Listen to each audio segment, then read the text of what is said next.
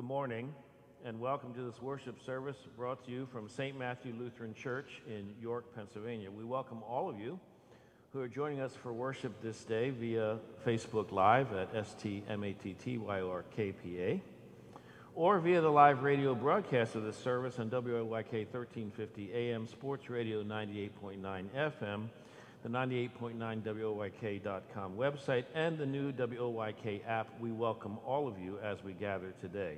I want to thank those who sponsored today's radio broadcast, to the glory of God and in loving memory of Horace B. and Mary E. Fink Eisenhower, sponsored by their family. Also, in loving memory of our parents, Janet and Harvey Laux. This is sponsored by their children, Sue Hawksworth, Harvey Laux II, and Jane Laux. And we thank these persons for their sponsorships today.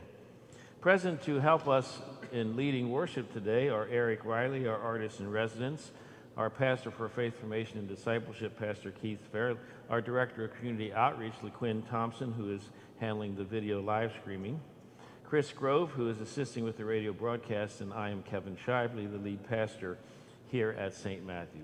Please remember that the St. Matthew Church building continues to be closed, but the office is open Monday through Friday, 8 to 4. If you need to stop by, please call ahead or email so that we know you are coming. And also, please remember you need to be wearing a face mask or other covering when you come into the building. The Safe Ministry Task Force will meet again this week via Zoom, and this group continues to investigate and research the latest information and directives from local and state health department officials, as well as surveying other congregations and church authorities around our situation here and how best to proceed. Among other things, this group, when it meets today, will evaluate today's outdoor worship service, which went very well, and we hope to present another one very, very soon. Please continue to look for updated information via the website, Facebook page, and our print communications, including the weekly broadcaster. A letter was distributed to the congregation this past week via eBlast, Facebook, and the website, and that letter will also be on the broadcaster cover next weekend. In the meantime, Sunday worship continues here at 11 a.m. on the radio and Facebook Live, and also Wednesday evenings, Compline Night Prayer on Facebook at 8:30 p.m. On the St. Matthew website, you can find daily devotions, Bible readings, past sermons, faith formation resources, links to our YouTube channel and Facebook page where you can find past worship services, weekly Bible studies, and songs around the campfire where congregational members share songs in a fun setting. You'll also find on the website links to join email lists and receive announcements and up-to-date information. And you will also find there multiple ways to make a financial offering to the church, text, electronic giving, and the like. And please do know the pandemic has hit the church budget very, very hard, and we need the support of everyone as you are able. Please know how very much we appreciate that. Again, today's worship will include the digital celebration of Holy Communion, and again, participation is entirely your own choice, but if you plan on joining in receiving the sacrament later, I invite you to prepare now by gathering together some bread and wine or grape juice. Today's worship will also include a children's message offered in the midst of the sermon, and a reminder that the Prayer and Hope Cross remains in front of the church on Market Street throughout this month of August. Please take some time to stop by at your convenience to reflect and pray and remember and pray for our country and society during these difficult times. Also, we are reminded to gather personally and privately on a daily basis for prayer at 3:17 p.m. We will continue now with the confession and forgiveness.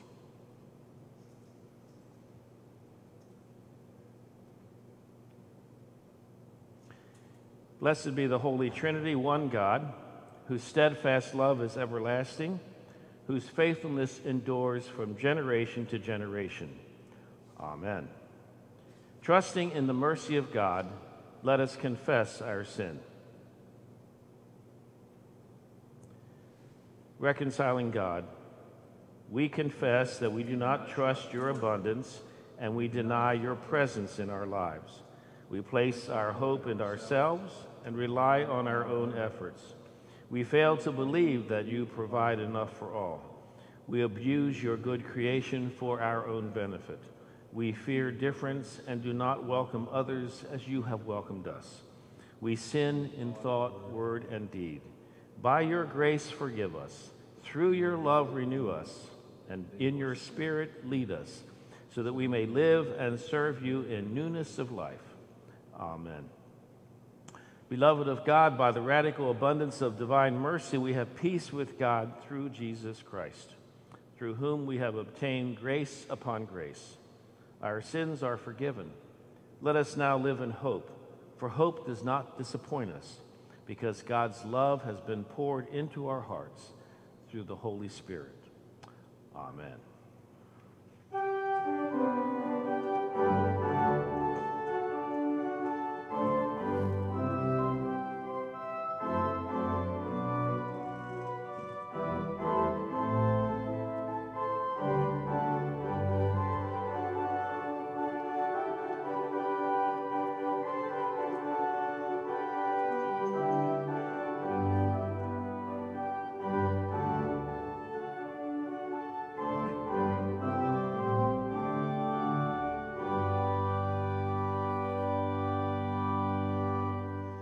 Listen, listen, God is calling, through the word inviting, offering forgiveness, comfort, and joy. Listen, listen, God is calling, through the word inviting, offering forgiveness, comfort, and joy. Jesus gave his mandate, share the good news, that he came to save us and set us free. Listen, listen, God is calling, through the word inviting, offering forgiveness, comfort, and joy. Listen, listen, God is calling, through the Lord inviting, offering forgiveness, comfort, and joy.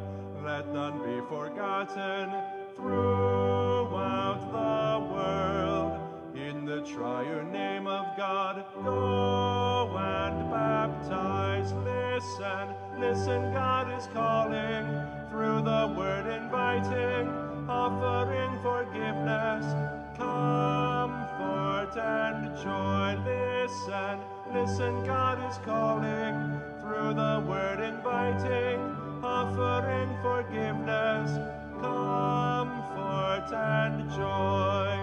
Help us to be faithful, standing steadfast, walking in your precepts, led by your word. Listen, listen, God is calling, through the word inviting, offering forgiveness, comfort, and joy. Listen, listen, God is calling, through the word inviting, offering forgiveness, comfort, and joy. From God our Father and the Lord Jesus Christ, grace and peace be with you all, and also with you. Let us pray. O God, our defender, storms rage around and within us and cause us to be afraid. Rescue your people from despair. Deliver your sons and daughters from fear, and preserve us in the faith of your Son, Jesus Christ, our Savior and Lord. Amen.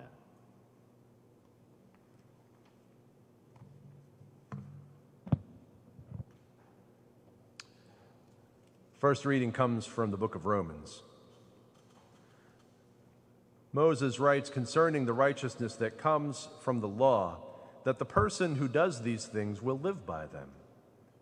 But the righteousness that comes from faith says, do not say in your heart, who will ascend into heaven, that is, to bring Christ down, or who will descend into the abyss, that is, to bring Christ up from the dead.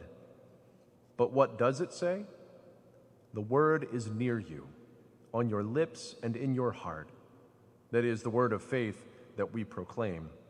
Because if you confess with your lips that Jesus is Lord, and believe in your heart that God raised him from the dead, you will be saved. For one believes with the heart and so is justified, and one confesses with the mouth and so is saved. The scripture says, no one who believes in him will be put to shame.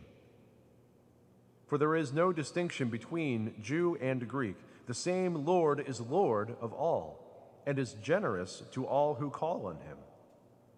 For everyone who calls on the name of the Lord shall be saved. But how are they to call on one in whom they have not believed? And how are they to believe in one in whom they have never heard?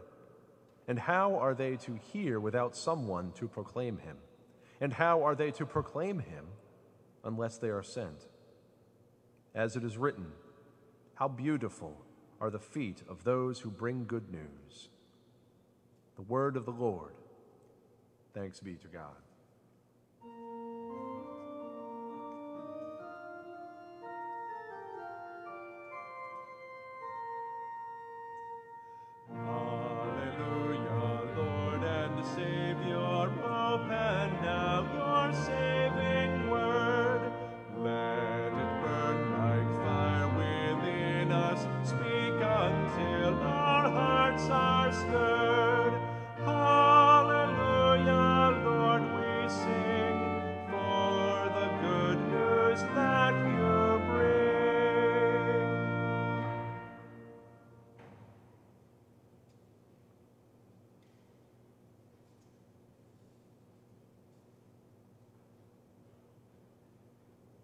Holy Gospel according to Matthew, the 14th chapter.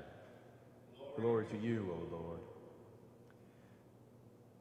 Jesus then made the disciples get into the boat and go on ahead to the other side, while he dismissed the crowds. And after he had dismissed the crowds, he went up on the mountain by himself to pray. When evening came, he was there alone. But by this time the boat, battered by the waves, was far from the land, for the wind was against them. And early in the morning he came walking toward them on the sea. But when the disciples saw him walking on the sea, they were terrified, saying, "It is a ghost." And they cried out in fear. But immediately Jesus spoke to them and said, "Take heart, it is I. Do not be afraid." Peter answered him, "Lord, if it is you, command me to come to you on the water." He said, "Come." So Peter got out of the boat, started walking on the water, and came toward Jesus. But when he noticed the strong wind, he became frightened, and beginning to sink, he cried out, "Lord, save me!" Jesus immediately reached out his hand and caught him, saying to him, "You of little faith, why did you doubt?" When they got into the boat, the wind ceased.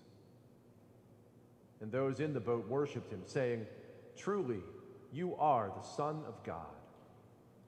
The gospel of the Lord. Praise to you, O Christ.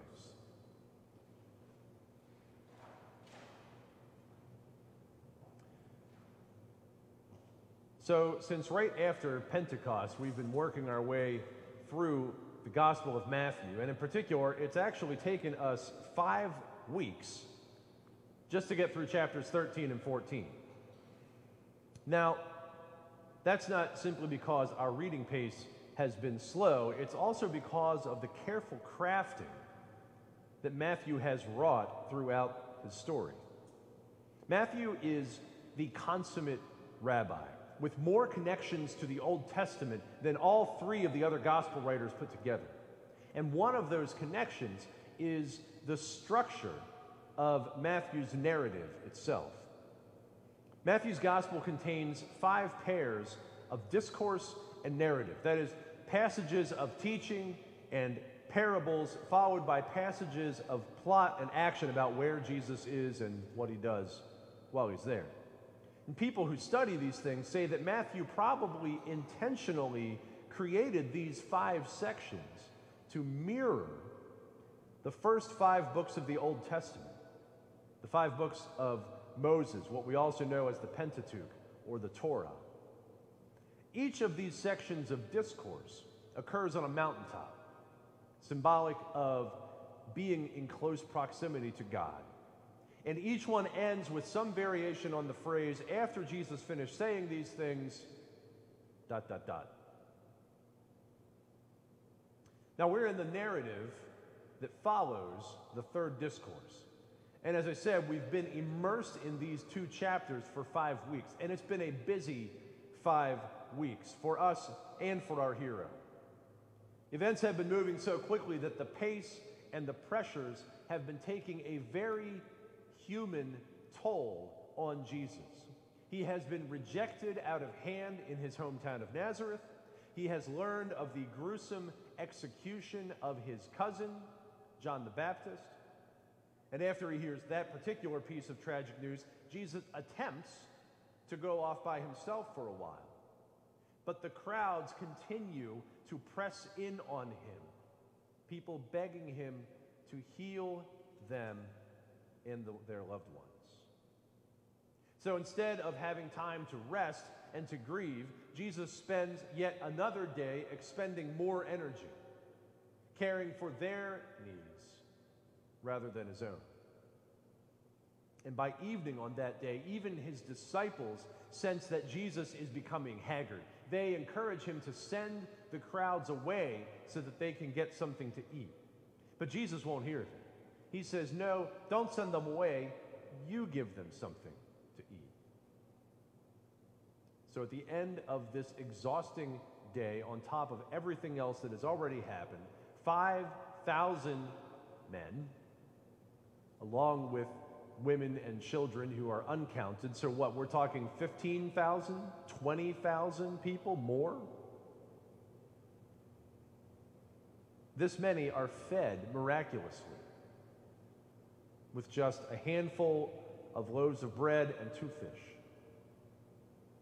All of this while Jesus is dangling at the end of his strength.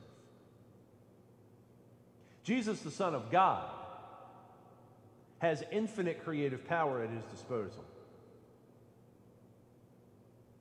But Jesus, the Son of Mary, is exhausted. Physically, emotionally, mentally, he is spent.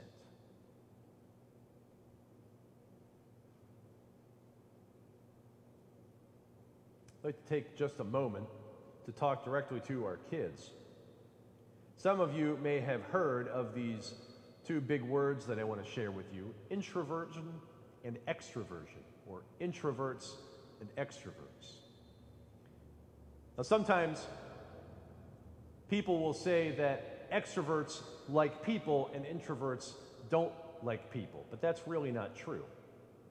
I'm an introvert, and yet I couldn't do this job. I wouldn't even want this job if I didn't love people.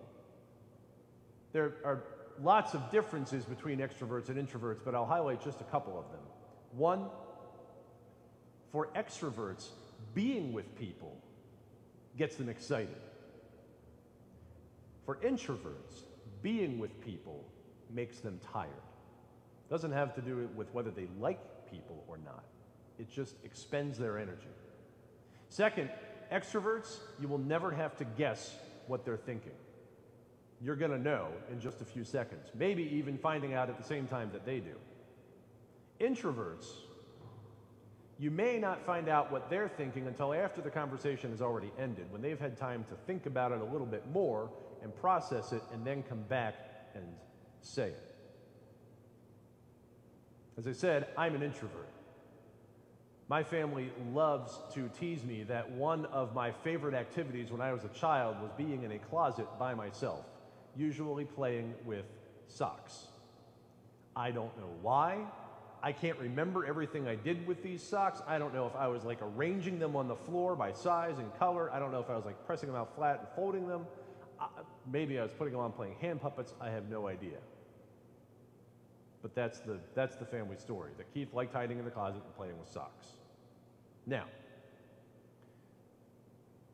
a lot of you, all of you, have been living in a pandemic for the last 6 months or more, right? How many of you have been finding that you're arguing with your family a little more than usual? Well, there's a reason for that.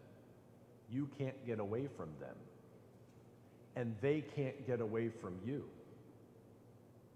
I know that, depending on how old you are, maybe you're never really alone, that there's always someone in the house with you, but we're so used to the rhythms of at least, mom and dad maybe going off to work, you going off to school, and having that space away from each other for a little while. Whether you're truly alone or not, at least the scenery would change and the people that you are with would change. But now you guys are together nonstop, and it's hard. We're not seeing our friends and other family the way we'd like to. We're not, I know people that really would like to go away to work. I know kids that would like to go back to school. And even in a few weeks, when you do return to school, many of you won't actually be returning to school. So I just encourage us all to give each other some grace and be patient with one another and try to find that time to have some space to ourselves, to be quiet for each other. Because the next thing that we know about Jesus is that he's putting the disciples into a boat and sending them off across the lake. They don't even have a choice. Jesus makes them get into the boat, it says, and he says that he's going to meet up with them on the other side. And then he dismisses the crowds of people who are now healed and filled and whole, everything that Jesus himself isn't. And then he goes up on the mountain alone and finally has time to pray and to grieve and to rest and recover. All of that takes us through the first 2 verses of this reading. Meanwhile, out on the Sea of Galilee, the disciples are having a really hard time. They have been rowing into a headwind. Now, this isn't like the storm that they encountered back in chapter 8, the one where Jesus was asleep in the back of the boat and they woke him up, pleading with him, "Lord, save us. Do you not care that we are perishing?" Now, this is one of those windstorms that so frequently blow through this region of the world, even to this day. They spring up quickly. They last anywhere from a few minutes to several hours, and they die away almost instantly. No rain, no lightning and thunder, just wind. And if you're on open water, waves. Now, these disciples, they're experienced sailors, many of them. They're probably not afraid of this storm, but I'll bet they're exhausted. In Greek, it says that Jesus came to them during the 4th watch of the night, which would be somewhere between 3 o'clock and 6 o'clock in the morning. They have been battling this headwind all night long. They've got to be beat. But what gets them scared is Jesus coming to them, walking on the water, winding his way in through those waves. Now they're terrified. They think he's a ghost. Remember, these men are Hebrews. To them, water is a symbol of chaos, especially when it's kicked up into choppy waves by a strong wind. They probably thought that this phantasm coming toward them was evil incarnate, ready to drag them down into Hades. But Jesus senses their terror. "Take heart," he says. "It is I. Do not fear." He says that last thing a lot in Matthew and in the other Gospels, "do not fear." And the "it is I" in Greek is simply "I am," which would be an echo of God's divine name. And then comes Peter's famous extravehicular activity. A lot of times I have heard this, and maybe you have too, heard this passage lifted up as an example of faith. Peter steps out of the boat and is able to walk on water like the Son of God himself. until he loses his focus and he becomes afraid of his surroundings and he drops his eyes and he starts to sink. And then he cries out for Jesus to save him, which of course the all-powerful Jesus does, gently chiding him for doubting and leading him back to the safety of the boat, like a precocious toddler being put back into the playpen. And as far as that interpretation goes, that's fine. But I have a hard time believing that that's why Matthew contains this story in his gospel. Remember, Matthew already has one story of Jesus calming a storm. And while Mark and John also both contain the story of Jesus walking on water, only Matthew goes to the extent of sharing this bit about Peter attempting to do the same. So first off, there's the way that Peter calls Jesus out. If it is you, Jesus heard similar challenges during his temptation in the wilderness. If you are the Son of God, Satan says to him, command these stones to become loaves of bread. Jesus is going to hear these words of challenge again from the high priest at his trial and from the bystanders that mock him as he's hanging on the cross. None of this is really great company to lump Peter in with. On the other hand, this is the only case where Jesus acquiesces to the request for proof of his identity. Peter says, Lord, if it is you, command me to come to you on the water. All right, Jesus says, if you insist, come on out. Now, when a man whose name literally translates to rock steps out of a boat and not onto a pier,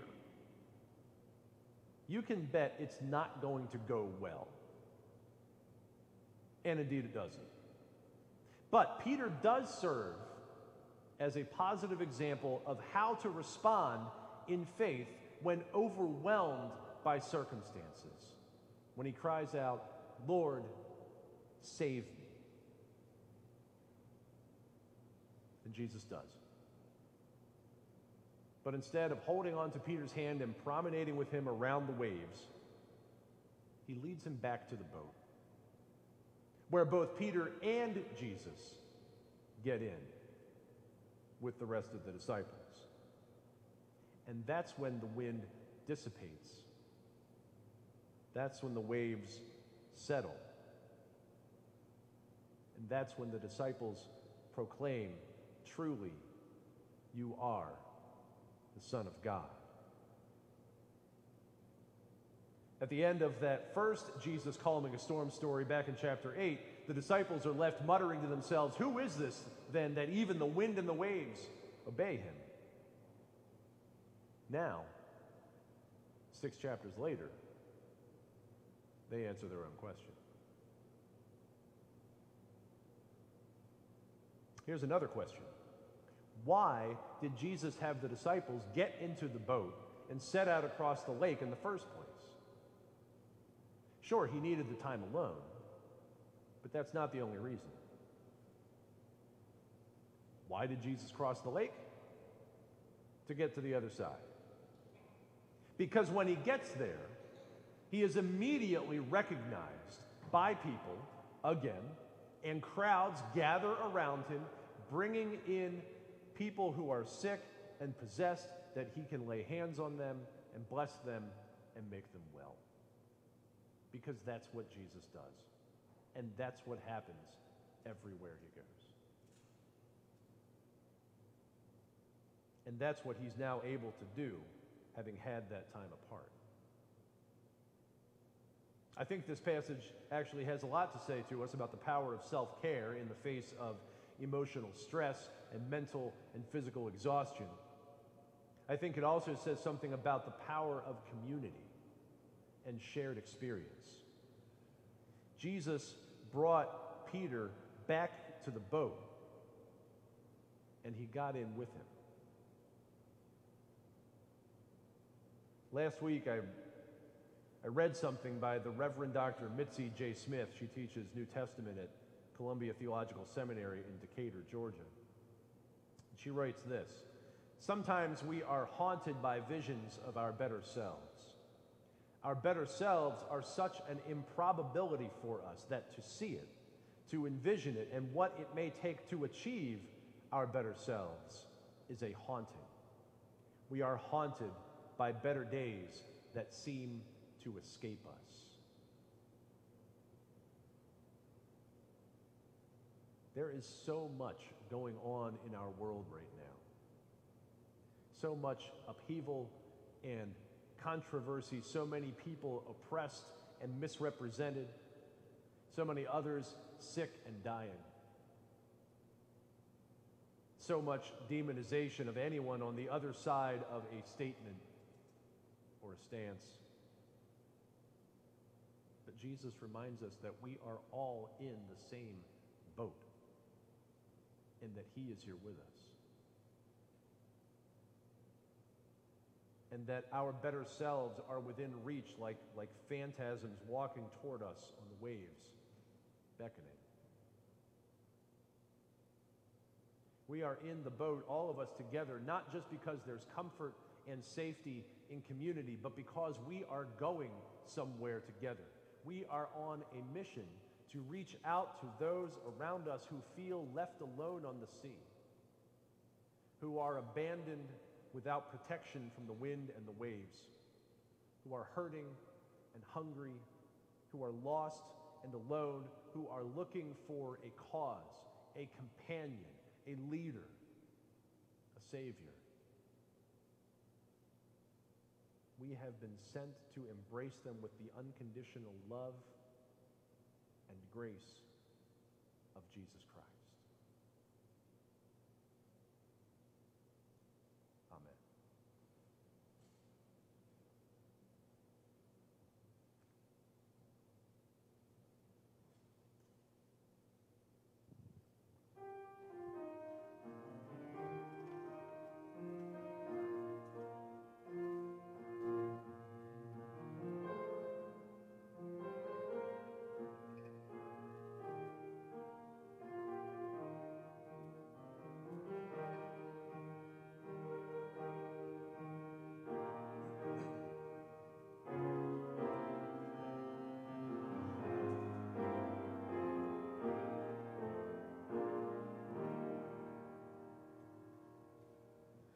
Lead me, guide me along the way.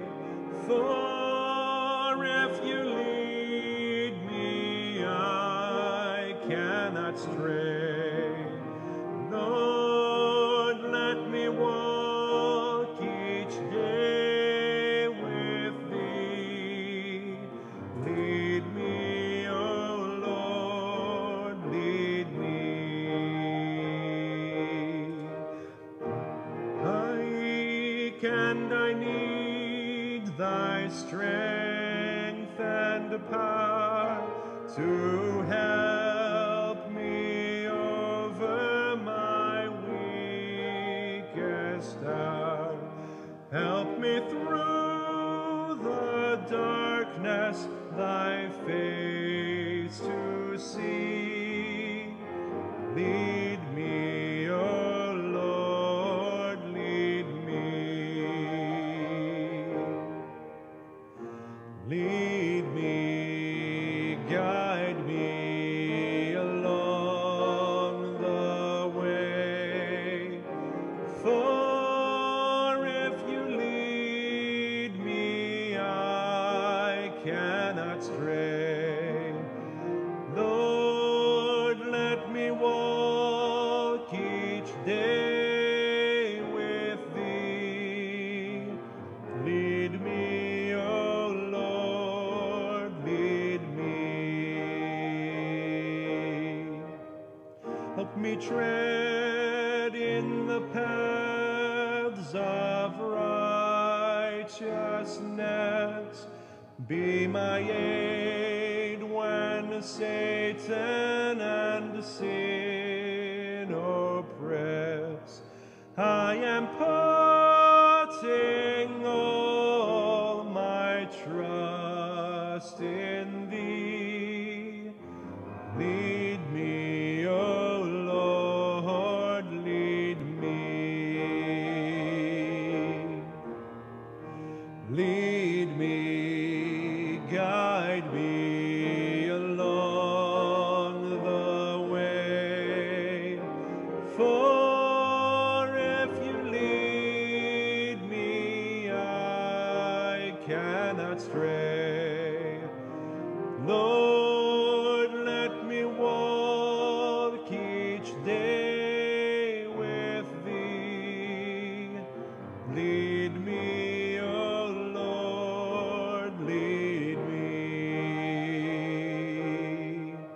I am lost if you take your hand from me. I am blind without thy light to see. Lord, just always let me thy servant be. Lead me, O Lord, lead me.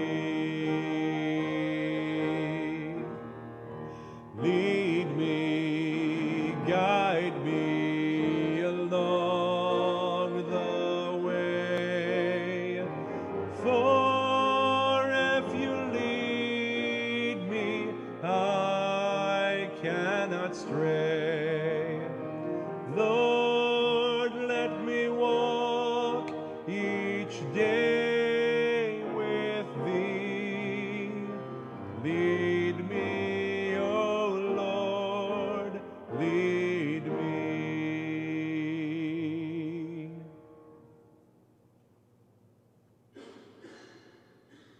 Let us join in confessing our faith using the words of the Apostles' Creed. I believe in God, the Father Almighty, creator of heaven and earth. I believe in Jesus Christ, God's only Son, our Lord, who was conceived by the Holy Spirit, born of the Virgin Mary, suffered under Pontius Pilate, was crucified, died, and was buried. He descended to the dead. On the third day he rose again. He ascended into heaven. He is seated at the right hand of the Father, and he will come to judge the living and the dead. I believe in the Holy Spirit, the Holy Catholic Church, the communion of saints, the forgiveness of sins, the resurrection of the body, and the life everlasting. Amen. Confident of your care and helped by the Holy Spirit, we now pray for the Church, the world, and all who are in need. Gracious and loving God, we pray for your whole Church throughout the world. Give courage in the midst of storms, so that we see Jesus approaching despite the wind and waves, and hear him calling to us today in words of comfort. Take heart, it is I. Do not be afraid. We pray for the well-being of your creation. Protect waterways, forests, lands, and wildlife from exploitation and abuse. Help the human family endeavor to sustain and be sustained by the resources of your hand. Watch over lives and habitats and communities disrupted and destroyed by Hurricane Isaias in the Caribbean and along our eastern seaboard. Use your people to bring relief and hope. We pray for those places in our world devastated by hardship and heartache, especially the people of Beirut, Lebanon, where a tragic accidental explosion at the city's port has killed more than 150 people, injured over 6,000, and left more than 250,000 people homeless. We pray for our global community near and far still fighting the coronavirus pandemic.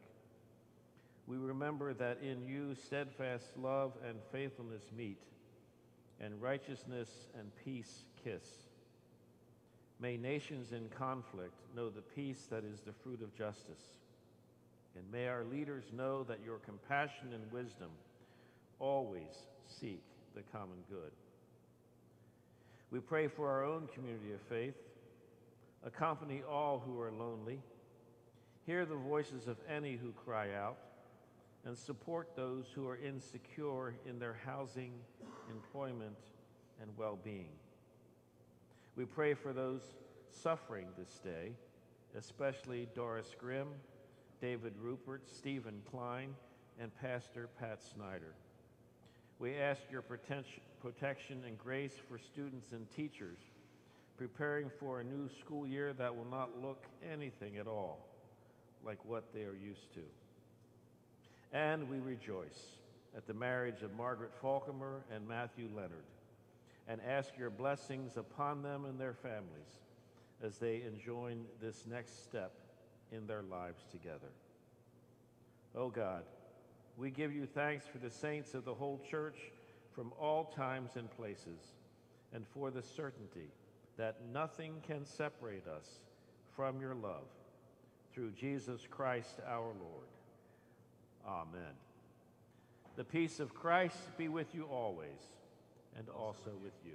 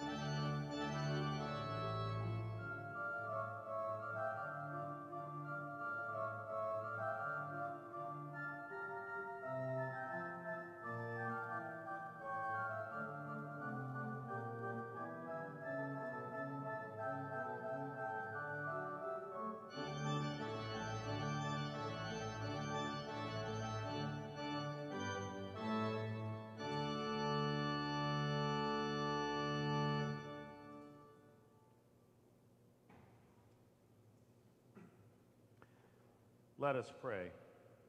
God of goodness and growth, all creation is yours, and your faithfulness is as firm as the heavens. Water and word, wine and bread, these are signs of your abundant grace. Nourish us through these gifts, that we may proclaim your steadfast love in our communities and in the world. Through Jesus Christ, our strength and our song. Amen. The Lord be with you. And also with you. Lift up your hearts. We lift them to the Lord. Let us give thanks to the Lord our God. It is right to give our thanks and praise. It is indeed right, our duty and our joy, that we should at all times and in all places give thanks and praise to you, Almighty and merciful God, through our Savior Jesus Christ, who on this day overcame death and the grave, and by his glorious resurrection opened to us the way of everlasting life. And so, with all the choirs of angels, with the church on earth and the hosts of heaven, we praise your name and join their unending hymn.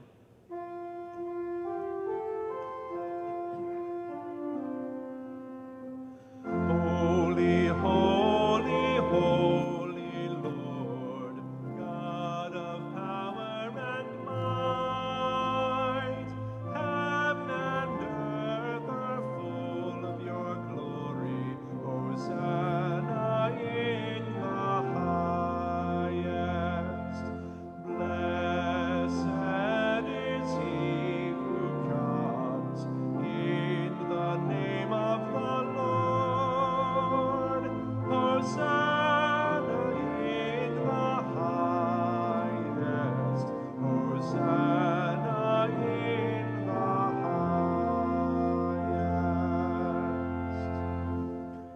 Ever loving, ever living, ever sustaining God, blessed are you for creation, when your breath swept over the waters and brought forth life from chaos.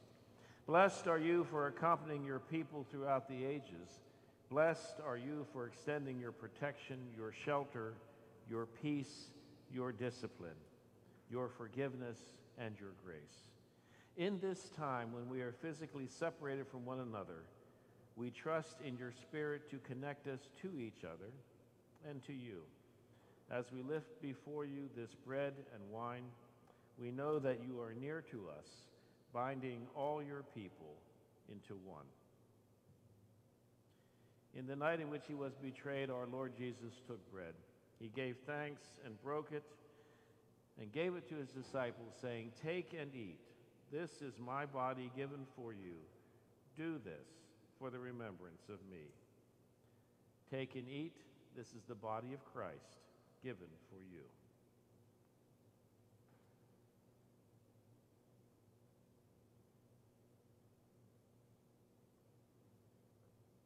Again, after supper, Jesus took the cup, gave thanks, and gave it for all to drink, saying, "This cup is the new covenant in my blood, shed for you and for all people for the forgiveness of sin. Do this for the remembrance of me." Take and drink. This is the blood of Christ, shed for you.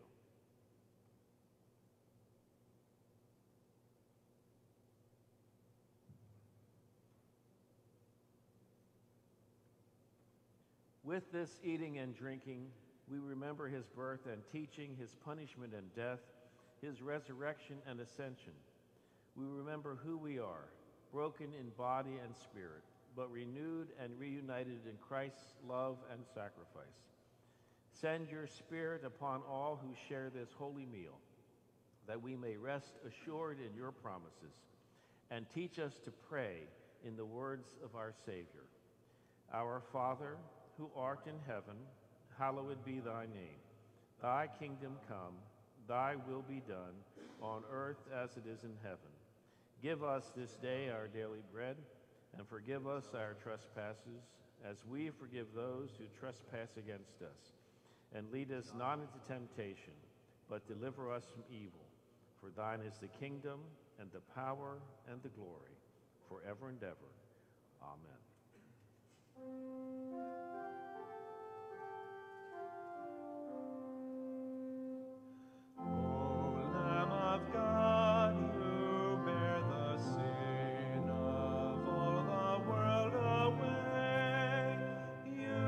Suffer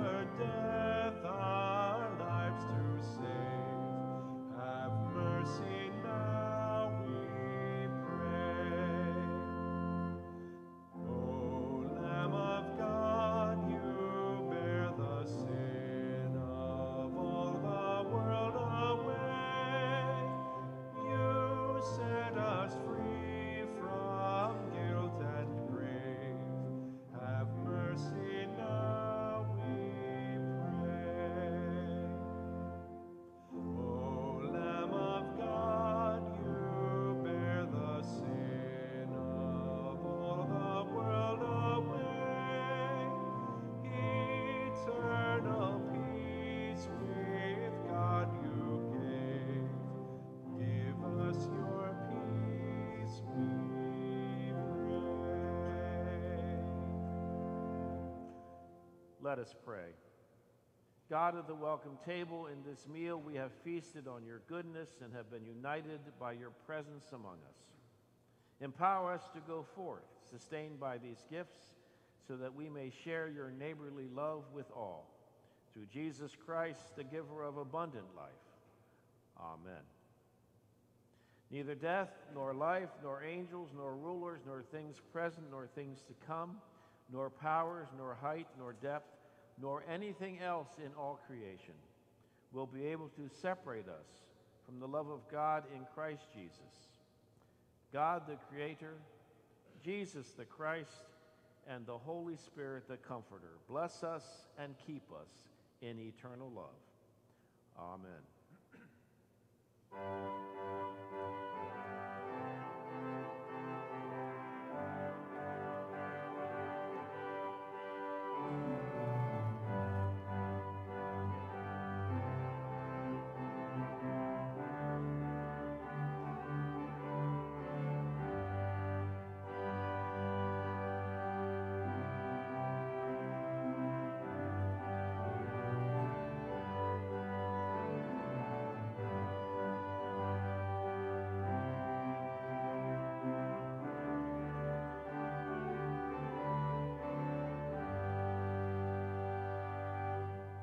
What a fellowship, what a joy divine, leaning on the everlasting arms. What a blessedness, what a peace is mine, leaning on the everlasting arms. Leaning, safe and secure from all alarms.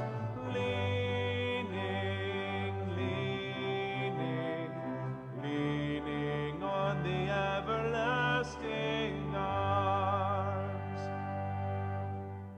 Oh, how sweet to walk in this pilgrim way, leaning on the everlasting arms. Oh, how bright the path grows from day to day, leaning on the everlasting arms. Leaning, safe and secure from all alarms. Leaning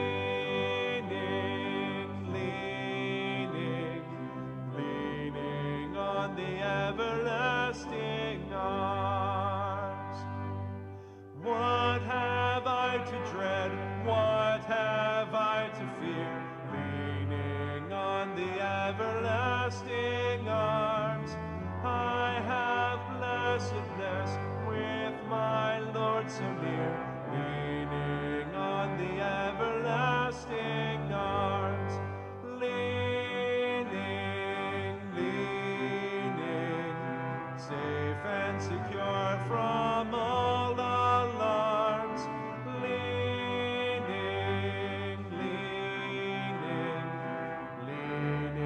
on the everlasting arms.